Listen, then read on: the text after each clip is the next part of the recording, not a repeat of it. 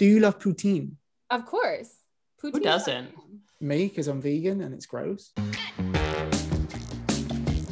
Hey everybody, I am Haley. And I am David. And welcome to the Soccer Show, where we talk all things soccer.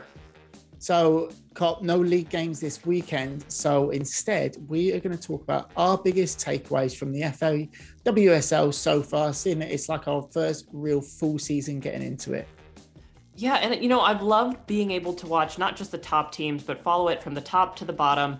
And my biggest takeaway thus far is just how technical this league is. You can tell that these women, were born with a ball at their feet, that it is just so incredible to watch. I remember when players like Kim Little and Jess Fishlock came into the league and kind of took the NWSL by storm, and seeing it now with just 90% of the players on the field, I've enjoyed it week in and week out. I've really, really enjoyed it. I really enjoyed your born with the ball at their feet cliche. I thought that was awesome. Thank you. My takeaway is how physical this league is. And we're used to, certain players being protected.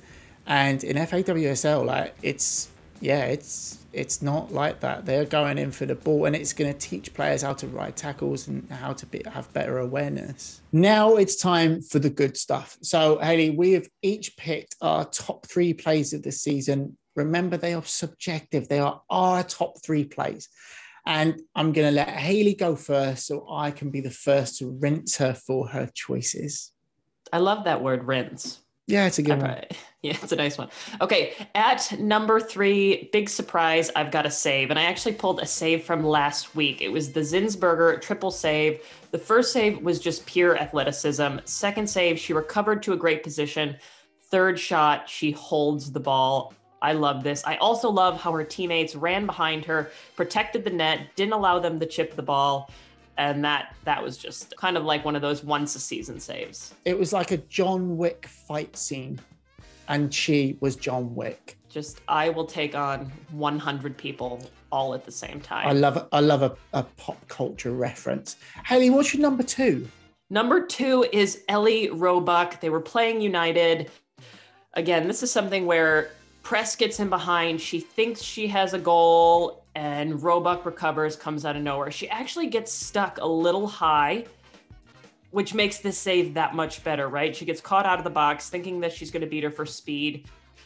Change of direction was much faster than mine has ever been in my life, and she gets back. And press saw green space and goal, and again, 99 times out of 100, that ball's going in the back of the net. It was an incredible save and an incredible recovery. Yeah, she pulled the robbery on press, which is very rare.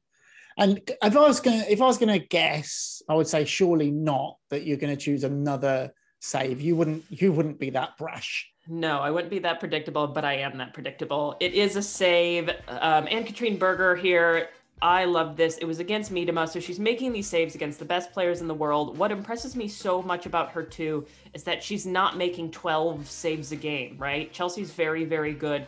So she's touching the ball 3, 4, 5 times a game, and she's focused for that entire period. And then when she's called upon, makes the massive save. Again, similar to that Roebuck save the other day, where she has to kind of take her hands off her body, widen her stance a little bit, and then gets a foot on it, making those saves against the best players in the world.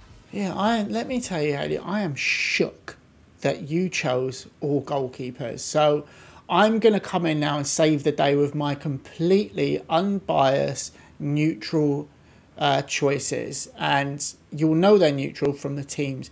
Number 3, you cannot talk about this season without talking about Sam Kerr, who scored 17 goals in 19 games. But she's proven again that she's a fox in the box. And this one against Villa, she just smashes that ball so cleanly. It's unstoppable, Haley. Just clean. She strikes that clean. Yeah, and number 2, I'm going to go for another player that I think is, just goes hand in hand when you talk about FA WSL. You think of Viv Miedema. This is a fantastic volley against Spurs, and obviously it's a little bit sweeter for me because it is against Spurs. The way she hits it, but for young players watching FA WSL, watch her movement. It is unbelievable. And Haley, my number 1 favourite play of the season so far, in a completely unbiased, neutral view, was Rachel Daly for West Ham United in October against Manchester United, which makes it even more sweeter.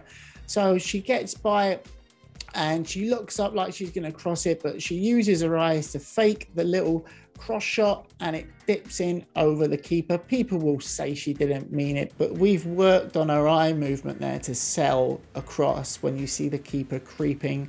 You see it, she does. She picks her eyes up, she sees that the keeper's off her line, and that chip is tough to execute. That's one oftentimes you see kind of going just over the bar, just over the goal, but to drop it in there, that is nice. Or sometimes out of the stadium.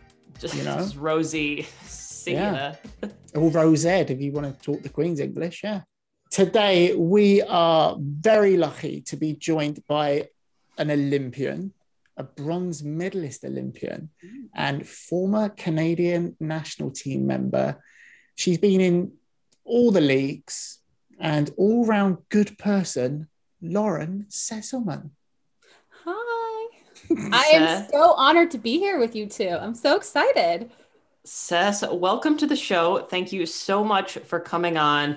We wanted to pull in a little bit of your Canadian expertise today because we've got 4 Canadian national team players playing over in the Super League, and we thought who better to speak to their talents than you.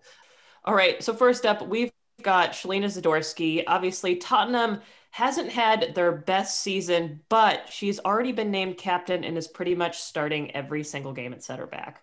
She's incredible. I mean, I got to see her from the very beginning when she joined the national team, and to see her kind of just grow into her own. And, you know, playing for Tottenham is such a huge thing for her. And you've seen that in her game. It's, you know, with the national team in these last few fixtures that she's played, she's just grown so much as a player. I mean, she's a leader. You see her on and off the pitch. She's, you know, she's just incredible. And now being named captain is just a testament to who she is as a person and just how much of a leader she is on the field. And she's, you know, really stepped into that role at Tottenham. And, you know, it's been such a joy to watch her. She's really the epitome of the body on the line type of player. And that's a player after my own heart. And just to see her grow, you know, from, you know, being in Orlando to now, it's been incredible to watch. Next up, we've got Adriana Leon, who started the season really beautifully, but obviously had a season-ending injury, had to have surgery, and I believe she's out for the rest of the year, which is a bit of a bummer because she started so strong. Yeah, I mean, I love Drudry. I'm very close to her, and to see her evolve as a player as well, and to see her just to really get more minutes, I think is pretty awesome. She wasn't playing that much in the NWSL, and to really see her emerge as the star that she's becoming. She's such a technically gifted player. You know, I love watching her on the ball. I think she's just really molded into, you know, her own now, and really brought that spark, you know, as you've seen before her injury to the national team. You know, you can just see it in her play. She's a lot more confident. And, you know, unfortunately she has this injury, and, you know, I got to talk to her. She said she's gonna be back soon. So I'm excited for her to be back, hopefully for the Olympics. Next up, we have got Janine Becky, who seems to be very in form right now. You're kind of catching her at the right time. You know, she's fought for minutes, and last week she scores a goal. Yeah, I mean, she's become a huge staple in the national team. She's one of the most, you know, consistent players now. She's grown so much to that consistency, and I think that's a testament of her being and playing in Manchester City in that environment. You see her on the ball more, you see her taking players on confidently more, and she's brought that to the national team. So I think it's been huge for her to be over in Manchester City, surrounded by, you know, those players. And I think she's really emerged. And I think being in that environment, it doesn't allow you to really be inconsistent. So it's pushed her day in and day out. And you see that in her play. So I'm very proud of her, and she's scoring goals and she's making an impact. And, you know, she's emerged as a huge leader in the front line for the national team as well. So it's pretty special to see her. How much of your success do you think she can attribute to her trainer? To her trainer? Oh, well, definitely so much. I mean, I know Dave is, you know, trained a lot of amazing players, and right. All the goals, none of the misses. Yeah, exactly. Just the goals. Last up, we've got Jessie Fleming. Jessie has been fighting for minutes, hasn't gotten a ton of time, but you can kind of say, though, that Chelsea environment and learning there has helped her. Jessie is so special. She is so special. I call her like the silent assassin. You don't know where she is on the field because she's so quiet. And then all of a sudden she's there. And she's scoring these miraculous goals. I mean, she's had a huge banger for Canada the other day.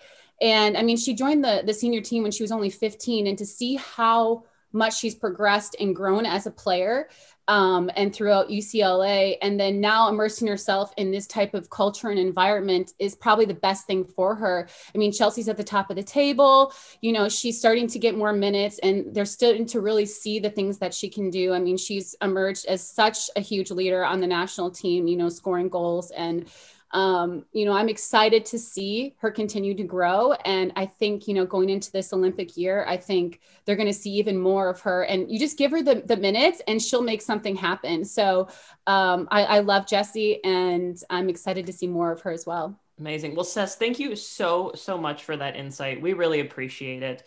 And we really, really appreciate you being here. So thank you for your time today. Well, thank you guys. You guys are amazing. I love the show, and thanks. It's been an honor to be here with you. So thank you. Sess, you can come back on. You big us up. This is nice. You're loving it. Honestly, you guys are amazing. Yeah. Like, I love watching your show. So it's really fun for me to be able to interact with you guys. So I appreciate it. That is it for us on The Soccer Show. I am Haley. And I am David. Be sure to hit that subscribe button and also subscribe to the Just Women's Sports newsletter. Plus, you can also follow us on Instagram, Twitter, and of course, TikTok. Leave some comments. Let us know what we're doing. Let us know how much funnier we've got. Let us know that you completely disagree with our picks this week. It's all good. It's all good. We love to hear it, and we will see you next week. Adios.